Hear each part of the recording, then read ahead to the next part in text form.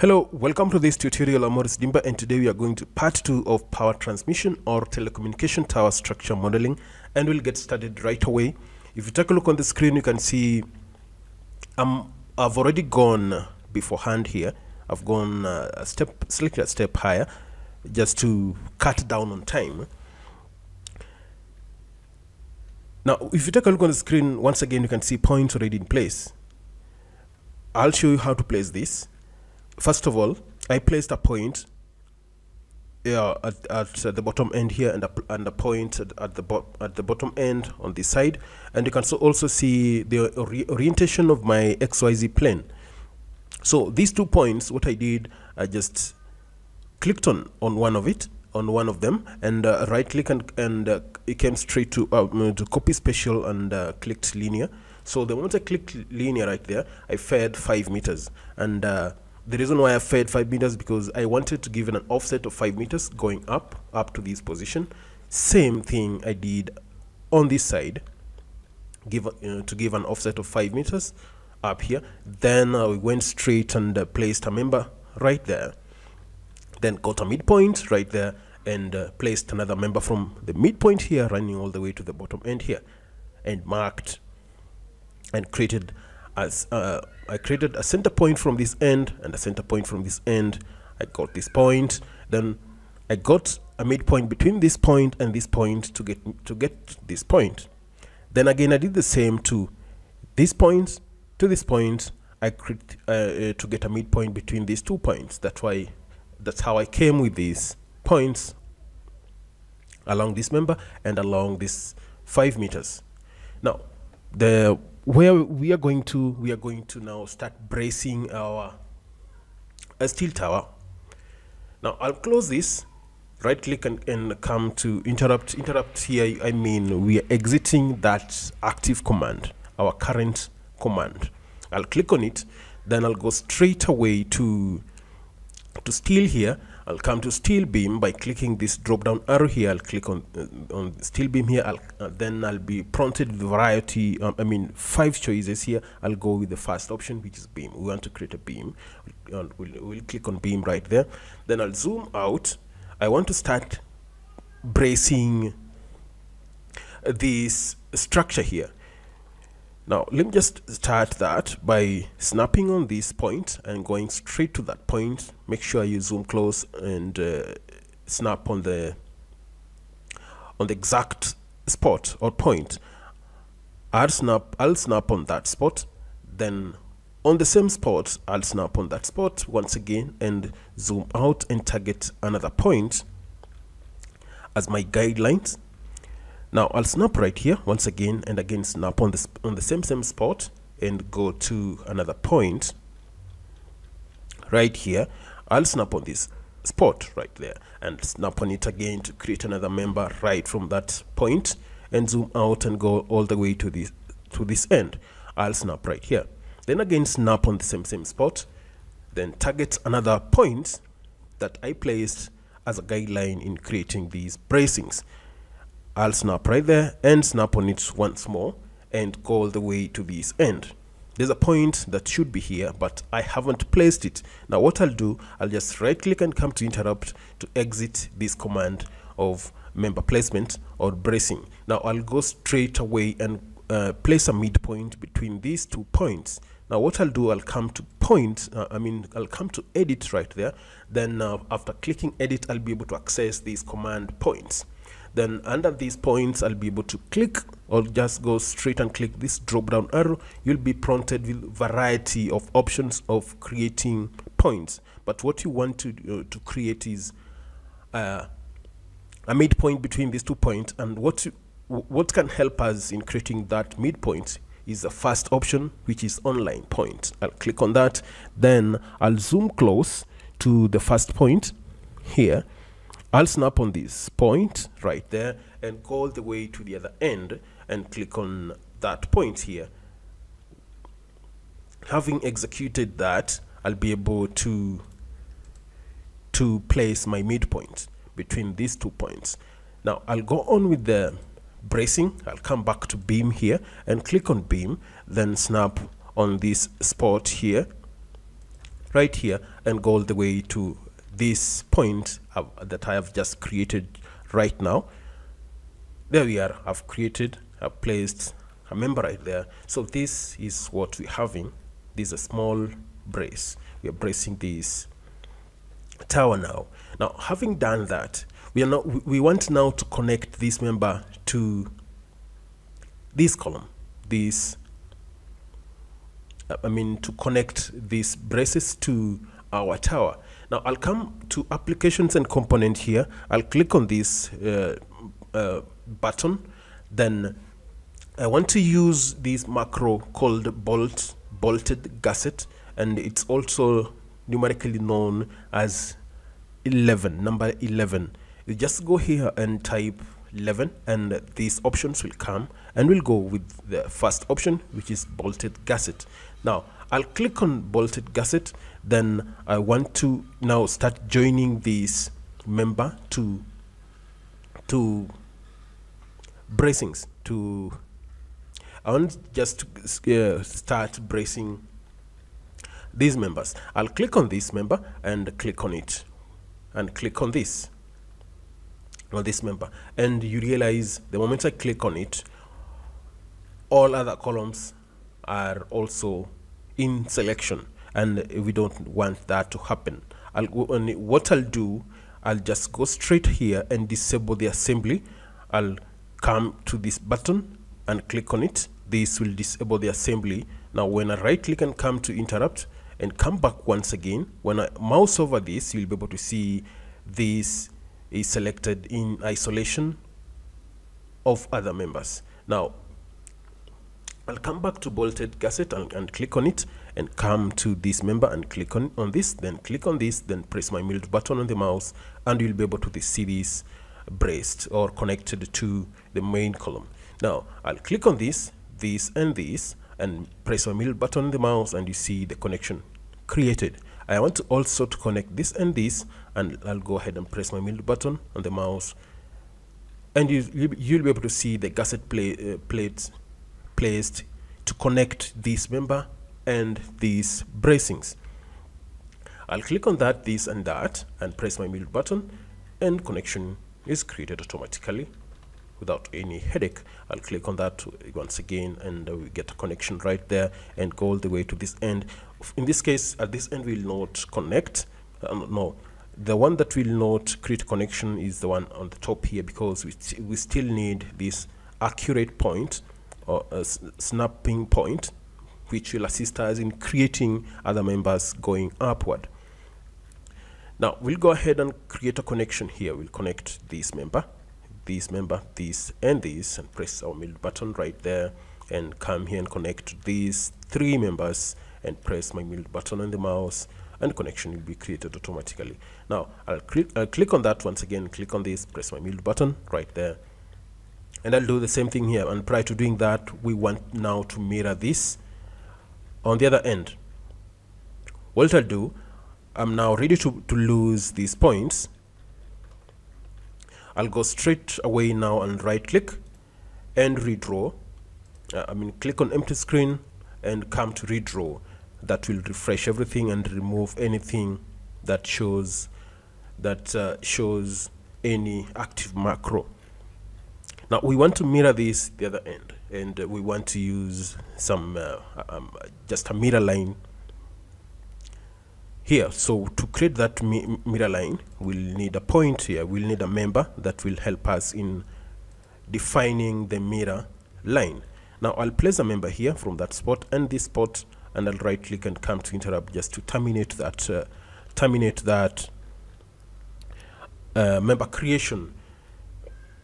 Now we are, and I'll go straight here and select everything right there, and press Control and select all the members that I intend to mirror on the other end.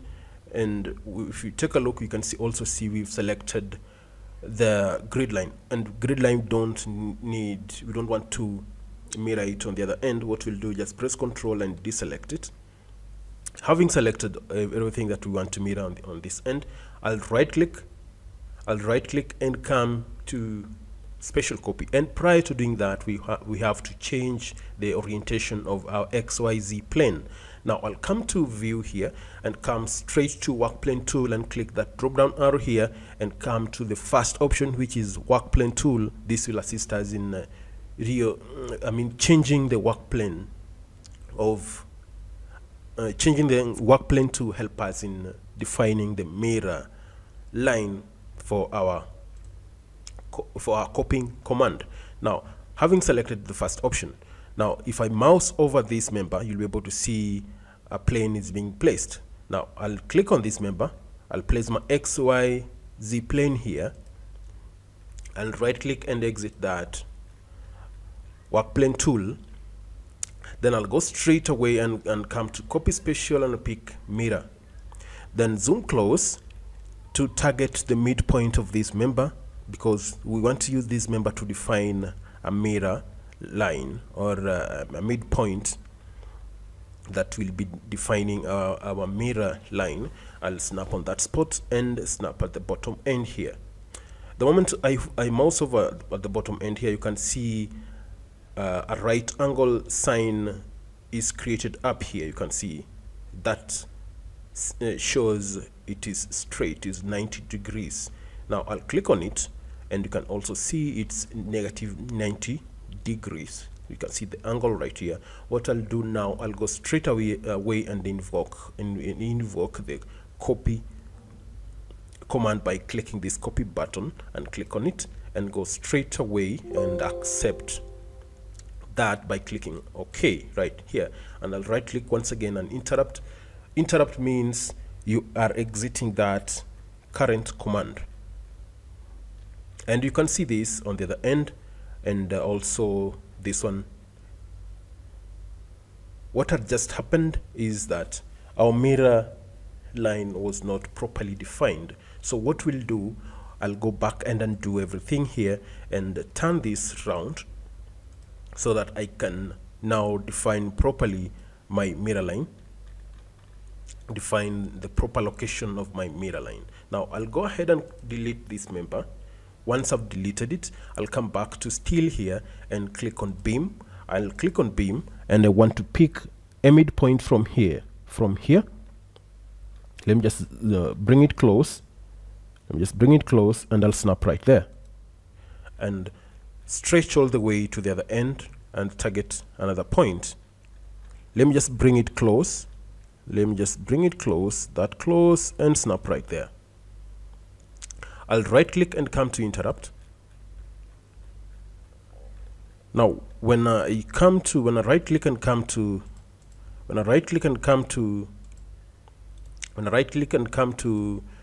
copy command, I'll be able to, when I mouse over this member, I'll be able to snap on a midpoint, on its midpoint to define a mirror line. Let me just turn this round. Let me just turn this round like that.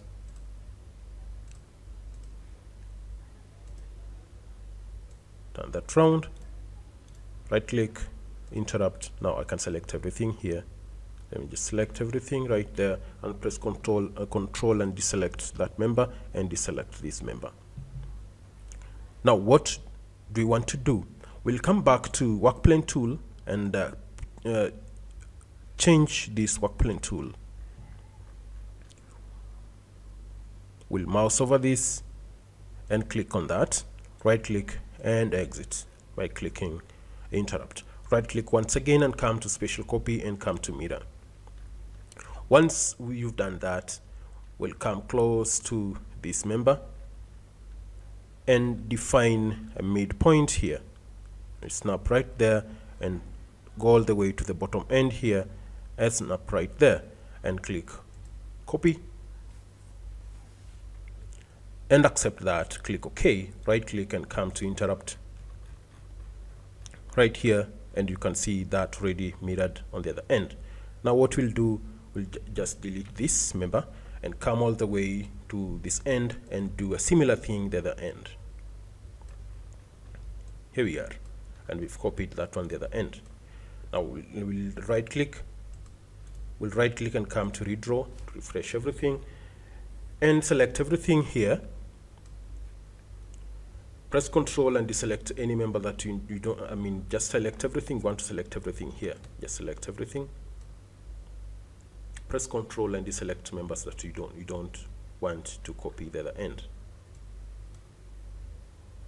Click on that. These are the members, these are the only members we want to copy on the other section. Now here we are, and we want to reorient our XYZ plane. We'll come back to view and come to plane and place our work plane tool to global position. There it is. Right click and come to interrupt, and come back again to special copy and come to mirror. And now we want to mirror this from this point. We want to create our mirror line from this end. We want to define our mirror line from here, and zoom out and go all the way up here, and go all the way up here, go all the way up there, up there, then go straight and click copy and click OK to accept that command. There we are, that has been done. And zoom out, and you can be able to see what you've just created.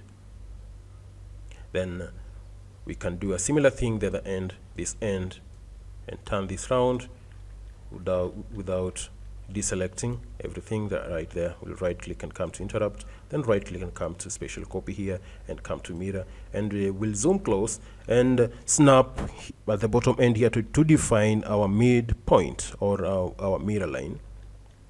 I'll zoom close. Let me just bring it close here, and let's snap right at the bottom end here and stretch all the way to a point that snap at a point which I'll be able to define a midpoint or a mirror line. I'll snap right there. You can see the angle changing to -35, 135 to -35. Now I'll go ahead and click copy and click OK to accept the result. I'll click OK right there and right click and come to interrupt, and that's it. You can see that it has been copied. Now I'll right click on empty screen, right click and come to redraw, and come back to that member. I'll turn this round like this so that I can have a clear view of this member. Right click, and I'll be able to select everything right here, and press Control while selecting the members that have been left out. I'll press Control and deselect the grid line because we don't want to mirror the grid line. I'll turn it round so that I'll be able to I'll be able to define my mirror point with ease. I'll right click and come to interrupt, then right click once again and come to special copy right here and click mirror. Then I'll zoom out to target this bottom end here. I'm targeting this bottom end here, right at the bottom end here, and I'll click on that spot. Zoom out, and go all the way to this end. Go all the way to this end, and I'll snap right here, right there. It's -45. Let's just give it an OK. Copy, click copy, and click on OK right here. Right click and come to interrupt, and it has copied. Everything has been copied at the end. Right click and click redraw. Now if I bring it close, you can see what has just happened.